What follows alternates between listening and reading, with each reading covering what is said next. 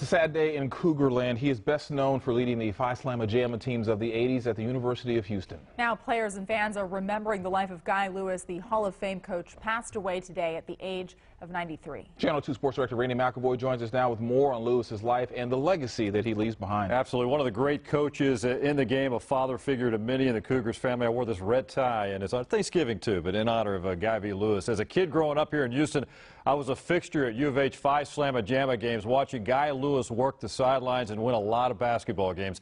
As a journalist, I was honored to spend just a little bit of time with the Hall of Famer as well. And tonight, the U of H family and friends are celebrating his life and career. Guy V. Lewis was a transcendent basketball coach at the University of Houston. Over the span of 3 decades, Lewis won 592 games, coached 15 All-Americans, and broke racial barriers that changed the game. During that '68 season, the #2 ranked Cougs played #1 UCLA in a matchup that was dubbed the Game of the Century. It was the first college basketball game broadcasted nationally during prime time.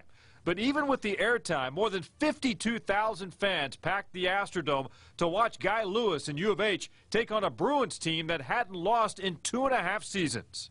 When the final buzzer sounded, the Cougs stunned the legendary duo of Coach John Wooden and star center Lou Alcindor, 71-69. In the 1980s, a new brand of basketball was born at Hall Fine's Pavilion. Lewis founded the tallest fraternity in the state of Texas, Phi Slamma Jamma.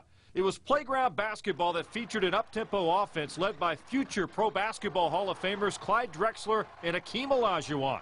Lewis and the Cougs went to 3 straight Final Fours from 1982 to 1984.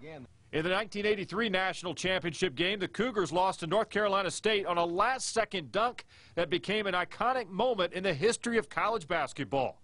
Led by Olajuwon, Lewis's team returned to the national championship in 1984, only to be ousted by Patrick Ewing and the Georgetown Hoyas. Guy V. Lewis retired from coaching in 1986, finishing with 592 wins, all with the University of Houston. Lewis's name will forever be remembered at U of H. His name is on the court at Hall Fine's Pavilion, along with the Cougars' new practice facility. Details on his funeral service have yet to be finalized by his family. Passing of Guy V. Lewis, again, one of the legends in all of college basketball history, and left his imprint on that program, to say the least. Oh, he did. And a lot of individuals as well. Yeah, he sure did. Oh, wow, great coach, great man. Absolutely.